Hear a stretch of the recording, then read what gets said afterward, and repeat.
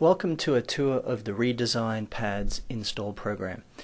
I'm going to take you through a custom install, and I've divided these into two different parts.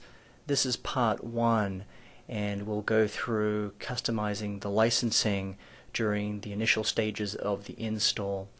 And if you haven't already watched the typical install movie, I recommend you go and watch that and then come back and watch this one. So first off, we start out just like we did with the typical install with the download on the desktop. So we're going to go ahead and double click on pads 9.3_mib.exe, and here we arrive at the hardware key dialog. And at this point you should plug in your hardware key if you have one, and if you get any Windows dialogues telling you new hardware is being detected or something similar, go ahead and cancel out of that and then go ahead and click next.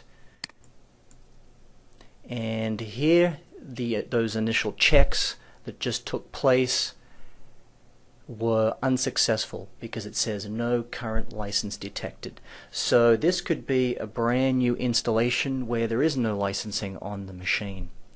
So what we're going to do is we're going to go through and configure the licensing, and then in part two of these movies I will take you through customizing the products, target location, pads projects. And so let's go ahead and click next, and you'll notice it takes us into the choose licensing configuration. Again, that's because the licensing was not detected, and so here we have two choices. We have mobile compute or node lock licensing, and we have network or floating licensing.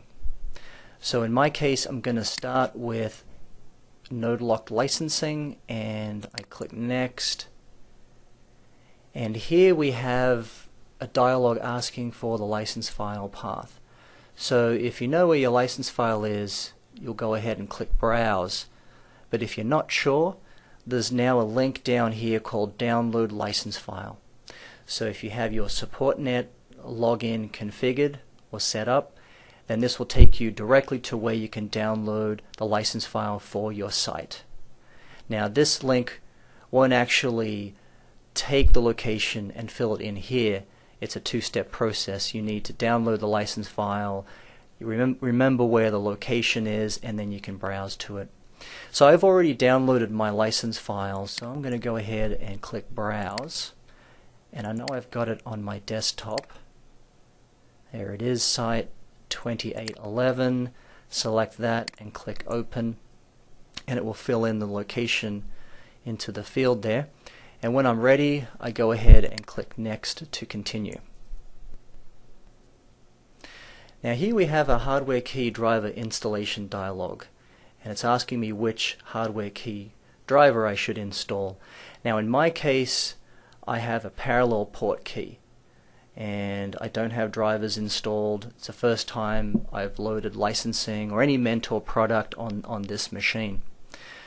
So when I click OK, it's going to install by default the Sentinel or parallel port hardware key.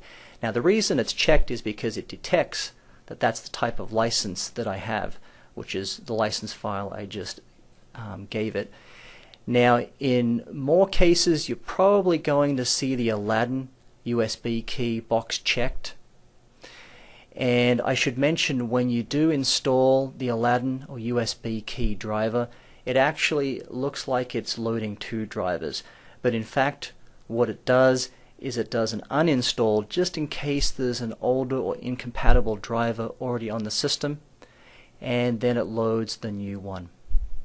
Whereas with the Sentinel, which I'm about to install, it just does the install because we don't have the same compatibility issues with the Sentinel driver. I can click skip if I know or I don't need the driver for some reason, but I would recommend if you get this dialog that you go ahead and accept the default and click OK. So there it just started installing the hardware key driver. It'll just take a few seconds, and in the case of the Aladdin it may take a minute or two. and then shortly it'll take us to the next dialog saying that the license file has been installed and the location. So here we have the location where the license file was installed to. Now you'll notice it's not the same location that we started with. This is the new default license file location. And if you've used the Mentor license utility before to install a license file, this is the same location. This is one that hopefully you'll be able to find quite easily by browsing around in your Mentor Graphics directory. Now at this point we can either click Next to continue with the installation, or we can click Licensing if we want to go ahead and add an additional licensing configuration. This is something new to this version of the installation. In the past you could only set up one configuration during the install, and you'd have to come back after the install and run the install license file shortcut in order to add additional configurations. So I'm going to go ahead and click Licensing because I also have a license server that I would like to point to. So go ahead and click Licensing and Network Floating Licensing and Next. And here it's asking me for the port number and the host name of my server.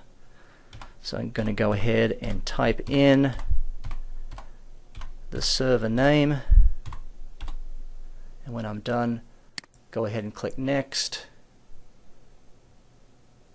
In just a moment it will show me that the new value 1717 at ORW-Ordova-W7 has been appended to my license file variable. So now we'll see we have both. And so now we're ready to go ahead and click Next to continue with the install now that we have our licensing all configured. And here we are at the license agreement. At this point I'm going to stop part 1 of this movie, and you'll want to go ahead and continue and bring up part 2 of the custom install movie. Thank you.